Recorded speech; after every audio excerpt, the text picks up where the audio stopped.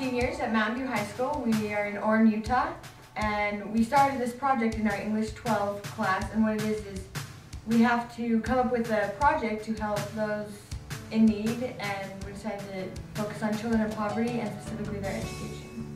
We started out thinking, we'd raise some money, collect some books, $100, $200 max. We ended up with a lot more than that, and we just got caught up in the excitement of helping these kids and what we have that they don't, and it was just so, we got emotionally involved in a way, so that we wanted to do more. We wanted to go above and beyond. We had what we call penny wars, which is we went to elementary schools and we stuck up posters, and we had the children bring the donations, and they competed between the grades, kindergarten through 6th grade. And they would bring money, and we did it for 2 weeks between 2 different elementary schools. And at the end we collected, and that's where we got the money donations. Good. We were collecting books. We were expecting possibly 500-ish. Yeah, I was expecting like 200. Yeah. by the looks of it, it looked like we had about 200. Like we had a guessing game to see how much money we earned and then we how much started books we had. And after like the 500th book, we're like, okay, yeah, no.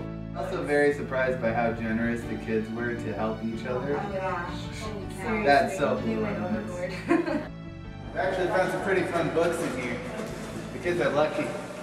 When we went there, the day we went to go pick up, a few hours after we were supposed to pick up, people were still bringing money. Yeah. And another lady that the librarian told us about is she took her tips that she gets from the restaurant, and she went and cashed them into pennies and put them in her daughter's grade level jar.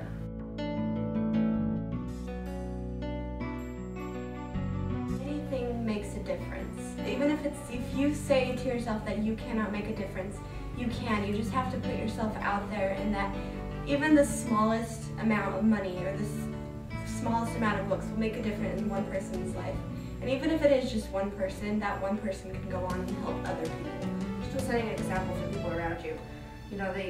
They see your example and they're like, maybe I want to try and go in that field, or I want to see if I can help someone and make a difference. Like, a lot of people think they can't make a difference because they say they don't have time.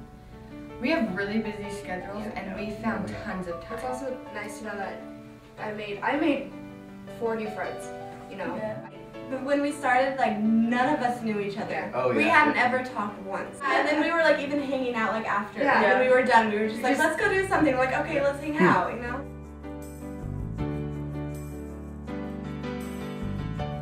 Just never forget how important your education is. Even if we're helping you right now to get better in your education and to help you, and we hope that you can stick to it and keep on going and make a difference in other people's lives. And I really hope that even if it's just one of them, one of you will go on to make something good of your life, something better.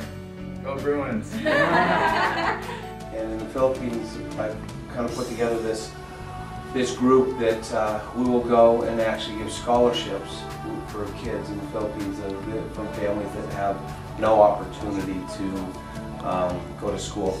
So thanks, you guys are awesome. Hope you get an A.